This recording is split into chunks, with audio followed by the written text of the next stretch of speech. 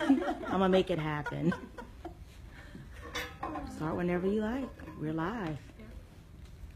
So, Dr. Sanchez, you know it's been already kind of a very full morning, so we'll keep this very short in respect of your time. Sure. I'm Vanessa, this is Morgan, and How are you doing, my dear sister Morgan? This is Vanessa. How are you? Yeah, and I didn't know about your organization, and they gave me, I guess, a crib sheet, yesterday, and I was just so impressed. Ooh, thank you. I was so impressed with, the ideas of what you're doing with our young people. We just came from a ceremony, downtown at Congress Square, and one of the things that we kept repeating is that we've got to make sure our children are protected and taken care of. That's right. And loved. And this organization seems to be predicated on a lot of respect and love and leadership also too. And just saying simply that we're not just going to let you wander out in the world by yourselves. That's right. Because some of us were just left alone to wander as children. But you're there to give them protection and guidance, and we thank you for that, my dear sister. Thank you. My sister. So there's so many women who are out there watching today, and I want to make sure that they too understand and can follow our conversation, what we do. And so my name is Morgan, and Vanessa, and if you don't know Dr. Sonia Sanchez, please know her. And Say get to know them, her. Google. Yes, Google. That's what they do all the time. Google, get some books, do something, because she's such a national treasure and a personal inspiration to me and to Vanessa, and we'll talk a little bit about that. We are here today because we represent an organization called GirlTrek. GirlTrek started with two friends resisting, like Dr. Sanchez said, anything that was stopping us from living our healthiest, most fulfilled lives. And we did that by friendship, and then we did that by moving our bodies and staying very fresh every single day. And so what we did is we started walking, and we asked as many of our friends and family, can you just walk every single day? Can you commit 30 minutes a day to self-care and self-love and walk every day? And 500 of our friends that first year did it. But we were still working our jobs. We thought this was a good hobby. The next year, there was a call, when are we going to do the walk again? And so we were like, I guess we're on to something. So fast forward 3.5 years later, we're 65,000 black women across the country who walk to heal themselves, to reclaim the streets of their neighborhoods, to inspire our daughters, and to reshape black culture so that we are one of health and healing.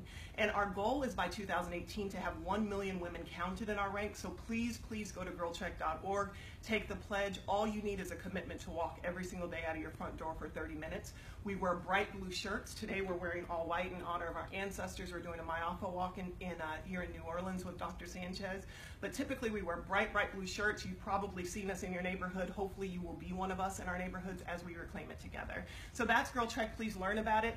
And we are so honored to talk to Dr. Sanchez. I feel like I've talked a lot, so I'm going to let Vanessa frame this for us. So you have a blue shirt for me, right? We do. Extra large. Yes. I was sleeping. You know, this is a quick story. I met you before. Your and face is familiar. Yes, and at Howard, and you said, can you give me a Howard sweatshirt extra large? And I was thinking, no, extra large. It's so funny, but okay, sorry. Because I like it to sleep in, you know. And as I sleep in, I say, yeah, Howard, Yes. So we're going to keep this kind of light and fun. One of the things that we do with black women is we're trying to teach them and share with them the practical ways in which we can both live our healthiest, most fulfilled life, heal from our past traumas, and move forward. We find a lot that we don't always have the know-how. So we have people telling us to do it, but what does that look like? What does that feel like on an everyday basis? One thing that you should know is, and a lot of the women tuning in know, is that one of the hows for us is by listening to other people's powerful, inspiring words. And we actually, as a mantra at GirlTrek, have for the past several years used your poem, Catch the Fire. Oh, right. And we have women across the country who have caught the fire. And we did a beautiful montage, which is online, of women saying it, and live. Where is your fire? The fire sit-ins and marches. And so we want to thank you for that. And my actually first question to you is this. I have two questions for you. The first is, when you are, your words inspire us so much. Whose words inspire you? That's my first question. And then my second question is, one thing I know is that sometimes you have to speak life over your own self. Sometimes it's not going to be somebody else's words. And so I'm curious, whose words inspire you, but then what is your favorite kind of line of your own poetry that you speak over your own self when you're looking for inspiration? You know, the great thing about having been a professor all these years is that we discovered people who were hidden, you know, in books, you know. And so, you know, you would come across people and I would say, who's this? Who's this writer? You know, who are these Harlem Renaissance women writers? We had never heard of them, you know, before. And then we went into the libraries and we found them, and then we incorporated them into our classes. My dear sister, the joy about being a writer is that you go and research those people who have written before, you know, who have said things before. Because, you know, I said today at Marfa, you know, in Congo Square, that we thought that we were the first ones who had ever discovered anything being bad. You know what I mean? Like, then we got on stage, we knew we were bad. Young people said, yeah, they is bad. They is really bad. And then all of a sudden, I went and heard Sister Gwendolyn Brooks, Sister Margaret Walker. I heard Queen Mother Moore talking about reparations, right? Reparations. And I said, whoa, you know, evidently there's some bad sisters, you know, on this earth that we've never been in, you know, period. But that's the joy. And one of the things I learned from them simply is that you must always teach. Every place you go, you must teach. Every place you go, you must do it in a gentle fashion. And you must also recognize when people aren't ready. And you mustn't scold them, you mustn't get angry, you mustn't curse them out. You just back away for a while, you know, because I studied with Master Moses, you know, a martial arts trainer. And I was a hard person to train because, you know, our early poetry was tough. You know, I came out of New York City. You said something, you know, people said something, you know, out loud, American. The next day I had a poem, you know, that I was reciting someplace and people were chanting and cheering. But one of the things I learned, though, is that you got to have patience, you know, and you got to understand at some point that you always respond, you know, in a harsh fashion. So therefore, I've been teaching young people that when someone says something to them, instead of going, you know, get ready to hit them, you know, and smoking with their words, I said, you have to back up and say, excuse me, my dear brother, can you tell me how I offended you in any way so I can change that? And this young brother said, you know, you want me to be a punk? You know, if I do that, Sister Sonia? I said, no. And I had great difficulty then at some point because I truly understood what they were saying, that they did not want to be perceived as someone who was not really, you know, doing something or defending themselves at some point. But, you know, I began to, at some point, I was in Detroit doing a very difficult session with a school. And a young brother came in, and he had been in the principal's office, so he was mad. So he came in to disrupt what we were doing in the auditorium. So underneath his breath, he began to chant a curse word, the F word, you know, and everybody began to hear, so they began to, you know, kind of snicker or whatever. I'm on stage, right? I'm thinking, I heard it. What do you do? You know? So then I said, did I hear someone say the F word, you know, and I said the word out loud. And everybody and their mama turned around and looked at me at that point. And I said, who was it? And the brother stood up like, it was me. I said it, whatever. I said, oh, my dear brother, thank you so much for saying it. Did you say F? Or did you say F, F, F, F, F, F, F, F? Did you say F, F, F, F, F, F, F? Well, by the time I dealt with that word, it had no more meaning. It had no more power. And so, but then you cannot embarrass that young brother. So I said, well, would you come up on stage and stand with me? Because you helped me teach again. You helped me not just come here and give a speech, but you put me back in the classroom. That brother came up. I put my arm around him. I said, everybody, give him a clap. Because he helped me, you know, to teach you something new, whatever. And he hung with me the whole day. He had lunch with me, whatever. But the point is that that's what I'm talking about at some point. And so one of the things I had to learn is that I had to learn and read people and know what they had done before me. To know that we are a continuation of those people who've come before us.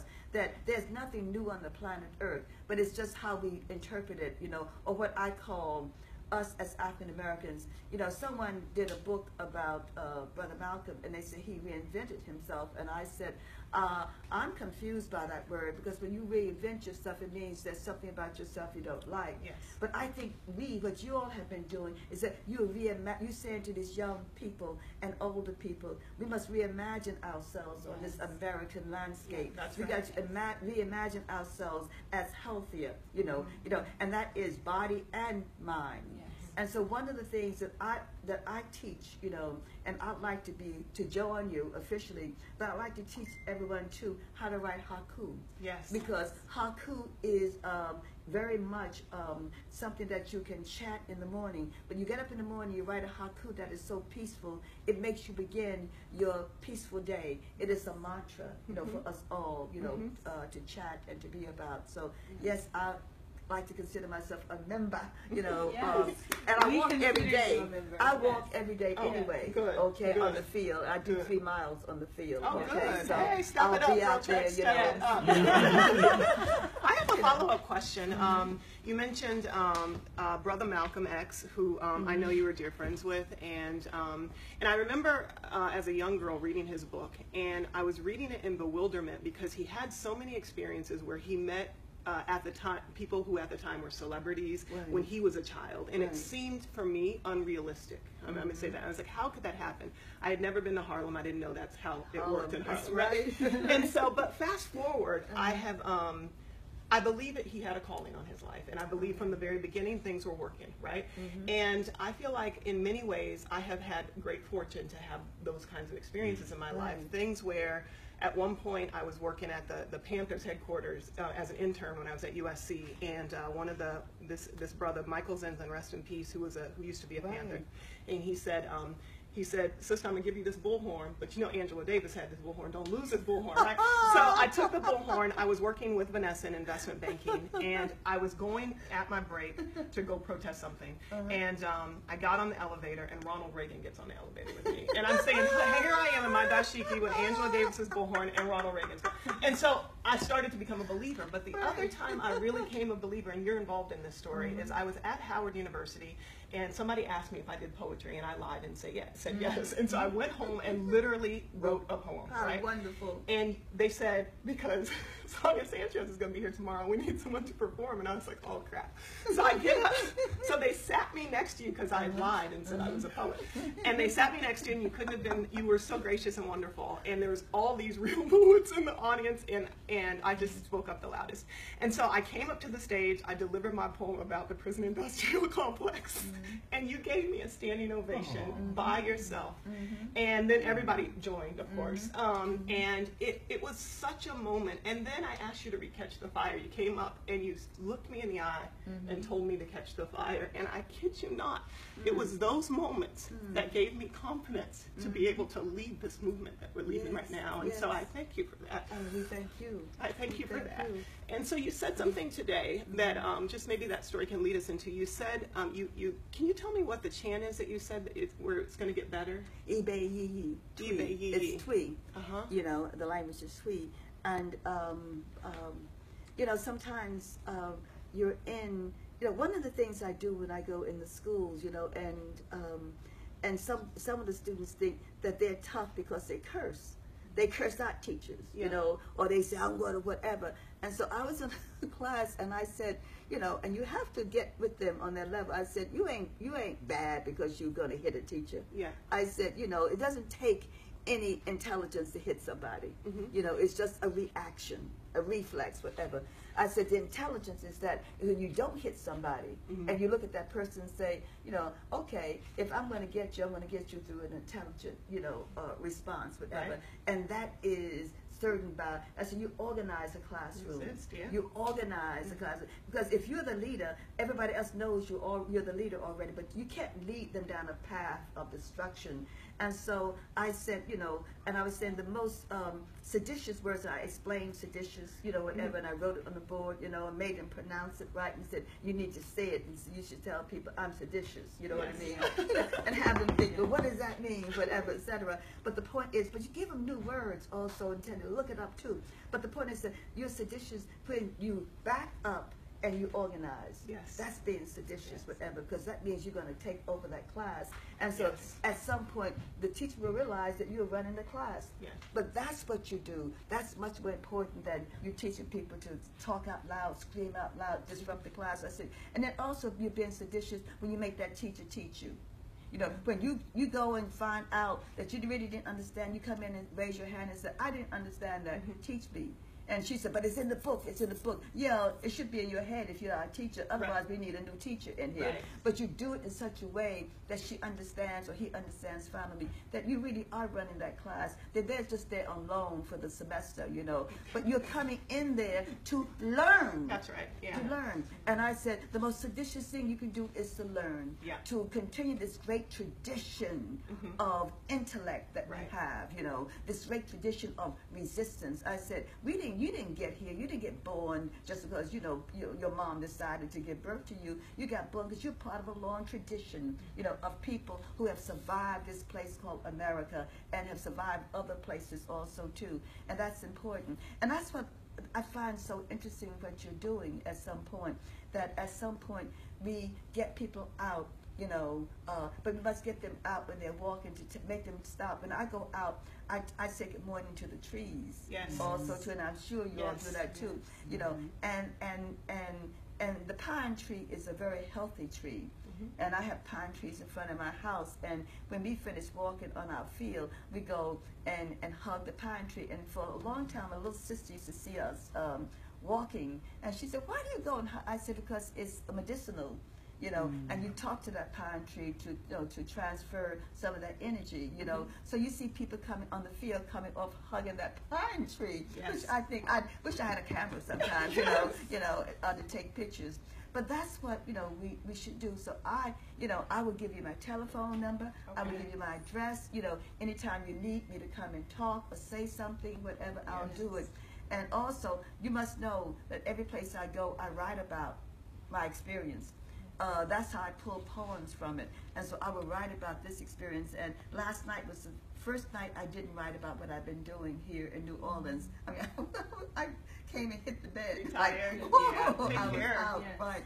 But the point is that I will write about this experience here in New Orleans. And I will also hold you too close to my heart. Please do. You know, we'll hold you close too. because you are doing important work. We have a country that is killing us via food, you know, and drink, whatever, and doing it via the television with these blaring commercials. And what we have got to do is to bring people back to how simple it is to eat and to stay healthy also in this country. Can I tell you, we're taking a group of women to the Eastern Shore of Maryland because Harriet Tubman is such a muse to what we do, as you can imagine. Oh, yes. And part of that is unplugging. We took women to the Rocky Mountains. We've taken them to every single national park in the country. We partnered with the National Park Service for that reason. It is so toxic to just be spoken. I mean, to have all of these messages of fast food and all these things at you. And so it's just amazing. We took a group of women from a church in Sacramento to Yosemite. And as soon as we came into Yosemite Valley, women were going, look at God. And just tears started and release just by even seeing it, not even touching it, not even hugging it yet. And so the last question I'll do, and then maybe Vanessa. Can I just say something in response? Yes, ma'am. Yes, ma'am. That's like, I'm so happy that I am part, you know, of an organization that has these historic sites, right? Yeah. But I was saying there are also sites that are not historic. There are sites that have been massacres on. Yeah. And I was at a place called Smith College, and I was reading my middle passage poem. And in the middle, right about halfway through it, I started to break down. I mean, I could feel it coming on. I kept saying, what is wrong? And then by the time I finished, there were sobs, tears coming from my feet, my knees, my belly, my heart, my eyes, my hands, my head. And then when I finally finished and people stood up and applauded, and then I said, can you tell me what happened on this site? And there was this silence. No one said it. I said, no, something happened on the site because there's something that came out of me in that fashion.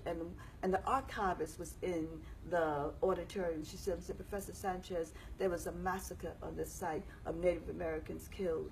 And so one of the things that I want to initiate also, too, would be, with some of the poetry that I write about many of the sites, okay? The places that I go to, the houses that I go to, would be a site where Native Americans were assassinated, where Africans were assassinated also, too, because that's part of our history, and people have got to know that exists also, too, Yes, yes, Mm-hmm. yes. So let's do that. Okay. Let's do that. My last question, Vanessa, I apologize, is you said we have to get better. Vanessa and I are organizers, and we are with hundreds of black women who are organizing our streets and doing just what you're saying. We're reclaiming spaces for ourselves and renaming them. As organizers, and as we study organizers who came before us, your contemporaries, and then even going back a generation with Fannie Lou Hamer and all these women, one of the things that a trapping that I see is I find it hard to give all to my community, organize, and take good care of myself. And I see, like Fannie Lou Hamer died too early. Yeah. And how do we, if we're going to get better, and we have you here to learn from you as the next generation of organizers, how do we get better as women organizers? Well, by doing what you did. When we looked up and realized that the work we were doing and coming in whip-tied, at some point we said, we got to eat better. We cannot be grabbing a hamburger, at night. This evidently is not going to really make us, get better. And at that point, we started to study. I started to study food and alternative medicine. When I was teaching at Amherst College, I had all these pre-med students. So I did an independent study about alternative medicine. Well, they came in and said, "Oh, good, we'll get an easy A from Professor Sanchez. She's so hard in the lit classes, whatever. But this will be easy." I worked with my hands, left and right. And then but they disagreed because they were like the brightest students at Amherst College. They said, well, that's interesting. We'll write it down. I met them as doctors in Maryland, a couple of them, and they said, oh my God. When I was in a meeting and people started talking about alternative medicine, I went home and found my notes. Yeah. And there they were. That's what we did at some point. We began to talk about alternative ways of healing ourselves, and also eating. I became a vegetarian, right, and then I became years later a microbiotic. Pork chops along right. Oh, yeah. You heard it. Because it will kill you. Okay, I hear you. And it will kill you and kill you and kill you wherever. And if you must eat, then make sure it's organic chicken, even in quotes organic pork, for whatever that. But if you're going to eat it once a month. And grow your own food if you can. And grow your own food, because we had gardens. We had gardens every place I lived. We had a garden in the back. Okay, and that is important. It is. I want to leave here on this last sentiment and ask you to share something with our audience that you shared this morning, because it's actually stuck with me all the morning since you said it. We always say at GirlTrek that we are building a movement that is fueled by the love of black women for other black women. And this morning you challenged every woman who was listening to turn off the television, to turn off the toxic messages that black women have started to embrace, the negative things that we have started to believe about each other, repeat about each other, and it has become our identity. And you said, we walk around and we say, and the be this and the be this, and you said, what is the B word? Black woman. And if you are looking right now at our faces and listening to our voices, think of all of the black women in your life, in your community who surround you. Think of the ways in which we have been conditioned to believe that our sisters are our enemies and not our keeper.